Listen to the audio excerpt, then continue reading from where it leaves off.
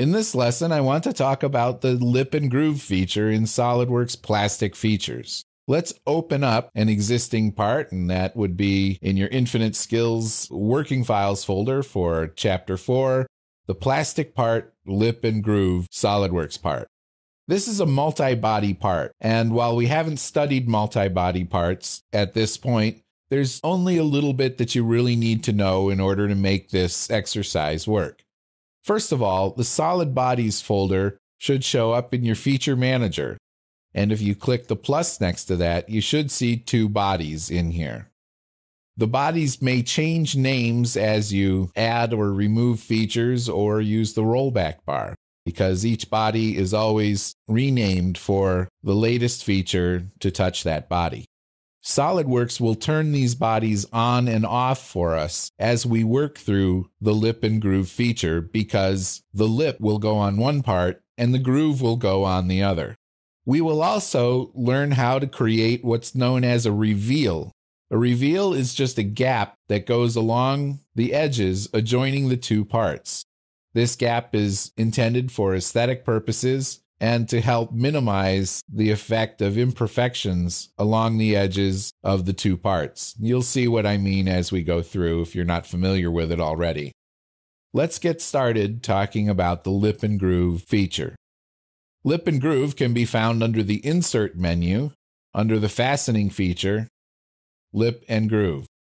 The Property Manager looks pretty simple to begin with, but as you create selections, SolidWorks offers more and more options.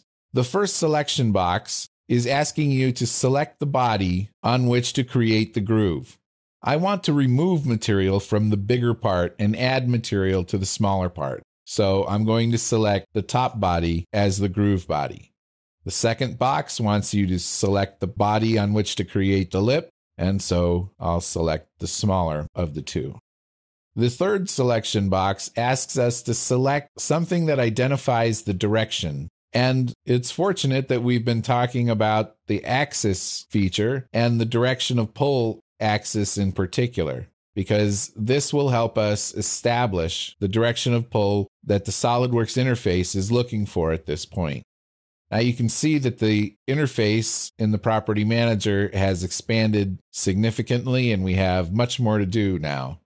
The next selection that SolidWorks wants us to make is to select the faces on which to make the groove. And so if we roll the part over, the face that I want to create the groove on is this face. Notice that the other part is shown only in wireframe here, and you can select right through it. Now SolidWorks is asking for the edge on which to create the groove. If you were to sweep the groove, what edge would you select to sweep it along? And so I select the inner edge. In this case, the edge and the face are all continuous, but you may need to use tangent propagation options in some situations.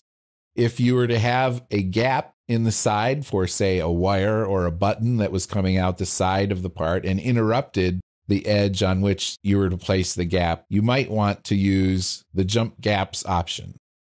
When we change to the lip selection, notice that SolidWorks flips the visibility, and now we can see the purple part rather than the gray part. So it wants us to select a face now for the lip and then an edge also for the lip. Now we're getting a preview here, but in some situations, particularly the first time you use this feature, you may not get a preview.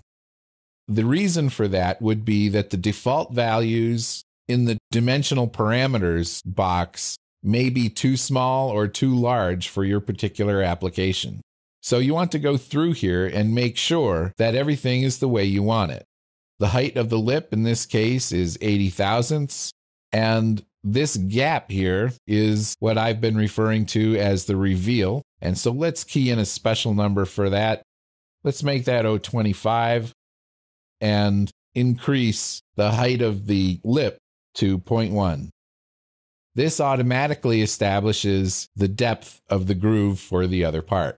If you have other values you'd like to establish for the other dimensions, feel free to enter those now.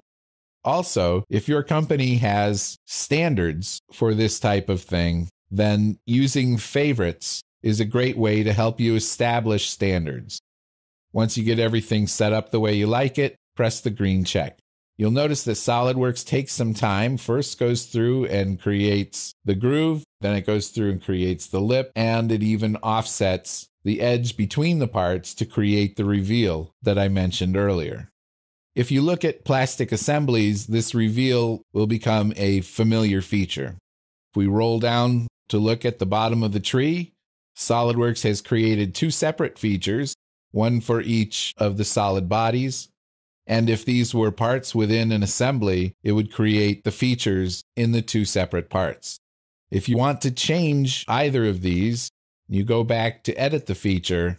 It should all be available in the same property manager interface that you used to create it.